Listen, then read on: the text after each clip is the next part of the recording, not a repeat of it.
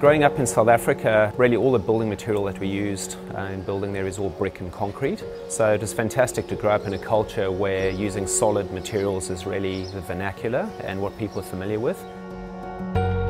Concrete is very, very special in that being a very plastic and malleable material, we can use it for floors, we can use it for sun control, we can sculpt things out of it, we can chisel things into it. So it's really limitless in the way that you can express form.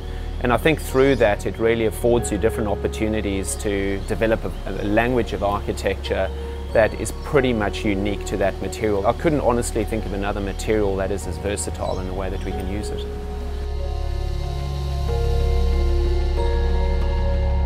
There was a great quote by a guy called Lawrence Scarpa from QU and QUT in the US, and he said the most sustainable house you'll ever build is a beautiful one. But he said a beautiful building will endure forever. So with concrete we have that confidence that it's going to endure, it's going to be resilient, it will sustain many lives of the building. The long-term kind of durability of the material is a big factor. The way that it ages and the sort of patina that it develops through age is something that we see as something quite beautiful. And obviously the longer we can retain a building in its original form and the more lives we can give it, the more sustainable it's going to be. So I think beyond satisfying all of the codes, I think there's a lovely sort of comfort and reassurance and confidence that clients get from the permanence of concrete, knowing that, if God forbid the worst thing had to happen, that those elements are going to be there in perpetuity in the house, and it's not something that's going to blow away or disappear in the event of a fire. So I think it's enormously reassuring.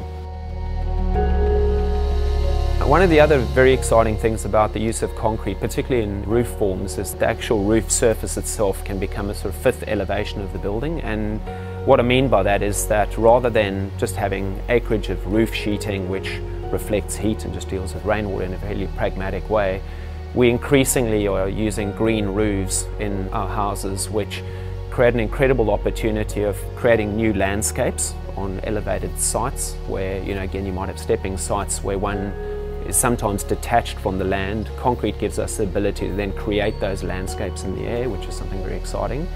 And the other interesting thing about green roofs is that in terms of creating thermal mass and creating an insulator, it is literally the world's best roof, because you create so much density and so much weight in the roof that you create a space that allows you to really keep the space below that so thermally constant that it really is in a league of its own in terms of its thermal performance.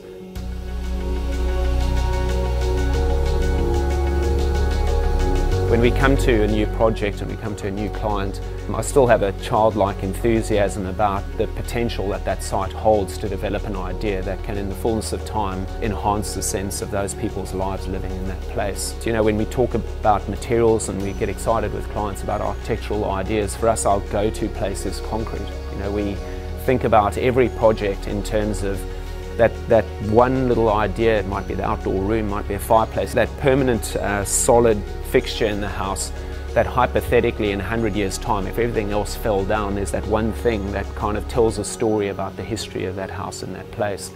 And there's something so strong about that solidity, that permanence, that resonance in the use of concrete that for us it sort of becomes a narrative and an idea that sort of underpins everything else that we do.